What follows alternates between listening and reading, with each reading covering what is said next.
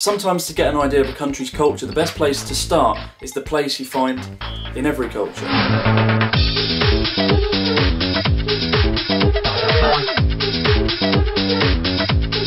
Would you ever pay 1,000 yen for a McDonald's burger?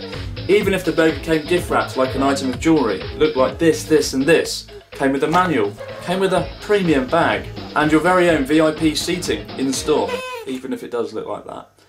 And even if the burger was so exclusive and so limited that you'd have to plan a bank heist style trip to McDonald's the night before in order to actually get one. I used to sit dramatically in front of my mirror holding 1,000 yen and asking myself those very same rhetorical questions, until just several weeks ago McDonald's went ahead and released the jewellery set. A set of burgers so ridiculous and so over the top that it straddled the fine line between being pretty amazing and just simply taking the piss.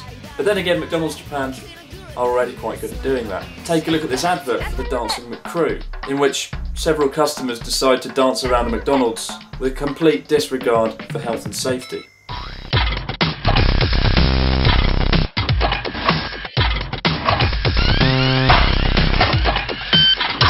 At least they're washing their hands.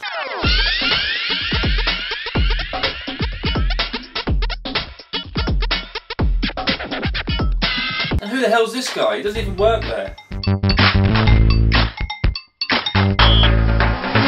The jewellery burgers are 3 unique burgers, each costing 1,000 yen. Just for the burger alone. Just for the burger alone. No french fries and no drink. They were the single most expensive item ever put on a McDonald's. Anyway, that's not to say the burgers themselves weren't that good. Take a look at the gold ring. Pineapple, bacon, Monterey Jack cheese and barbecue sauce. The black diamond was black truffle sauce, Emmental cheese, grilled onions and mushrooms. And the last one, the ruby spark, chorizo, avocado and pepper jack cheese. But what was so intriguing about the burgers was less about the burgers themselves, which were rather impressive, but just about the sheer unbridled exclusivity of each burger and the wrapping of the burgers themselves. Each item came gift wrapped like an item of jewellery, hence the name the jewellery set, and came in the sort of thick plastic bags you'd expect from an Apple store. A lot of that 1,000 yen is actually on the wrapping and not so much the burger. The actual bag that the burger came in is estimated to have cost about 100 yen. That's 100 yen you're going to throw away on a bag from McDonald's, and that's not exactly a collector's item. So even if you took the big decision to go and buy one of the special jewellery burgers, your next problem would actually be getting hold of one, because they're only sold on one day of the week in a very limited time span. Indeed, the first time I went to go and get one, they'd sold out by midday. But at least McDonald's puts effort into its promotions.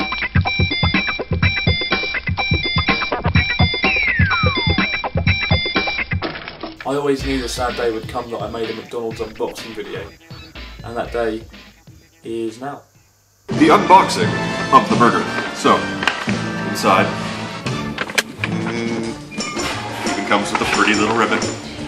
Now, first, the idiot's guide. We've got like a birthday card with it. See if I can get this out of here. So.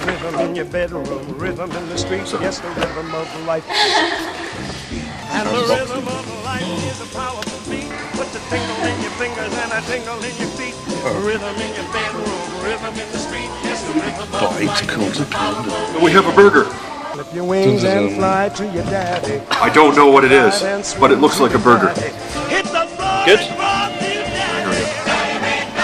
Yeah. Oh, it's not bad. I have no idea what this green stuff is though. Yeah. What would you give it out of 10? Not 1,000 yen.